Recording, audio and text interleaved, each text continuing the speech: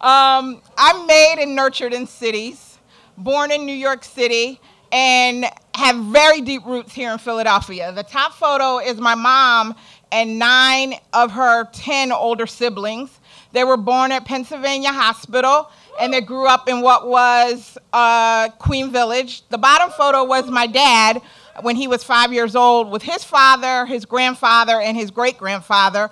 The Frisbys, we've been in Philadelphia since the 1800s, and I'm the 5th generation to live in Philadelphia.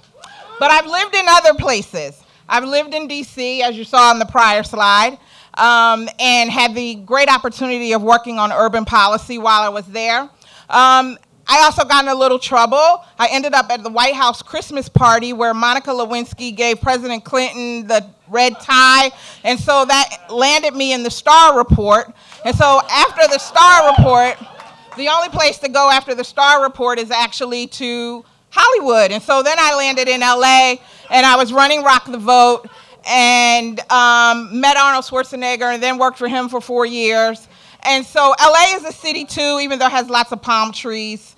And so I love cities and been nurtured in them. But I came back home to Philadelphia. It was love that brought me back to Philadelphia. And my husband, who was then my fiance, yesterday we were married 15 years, and he's in the room. And so he brought me back to Philly.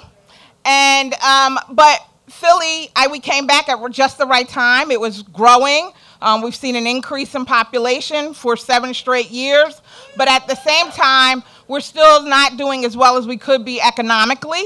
And so part of that is that in cities like Seattle, where they have an 8-to-1 ratio for every 8th person that has a college degree, there's 1 person with less than a high school diploma. In Philly, we have a 1-to-1 ratio. So we've got to do some work to get more talented people living here and developing those people that already live here.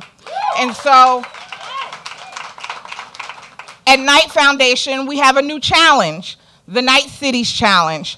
And we're asking for the biggest, the boldest, the best ideas around how to make cities more successful. We're asking for ideas around how to attract and retain talent, how to create economic opportunity for everyone, and how to spur civic engagement, because we think those things make cities successful. And so, as all of our challenges, the idea, the first phase is only a 150-word application. Well, it's actually 300 this time, because you have 150 words for the first question and 150 words for the second question. And so, but it's very simple. Anyone can apply. You can apply, you can apply. I mean, if David won a Knight Arts Challenge, anyone can apply.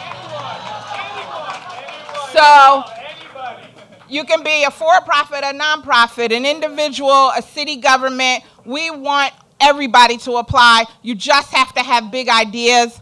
We are looking for, we're going to judge them on impact and innovation and whether or not they're inspiring.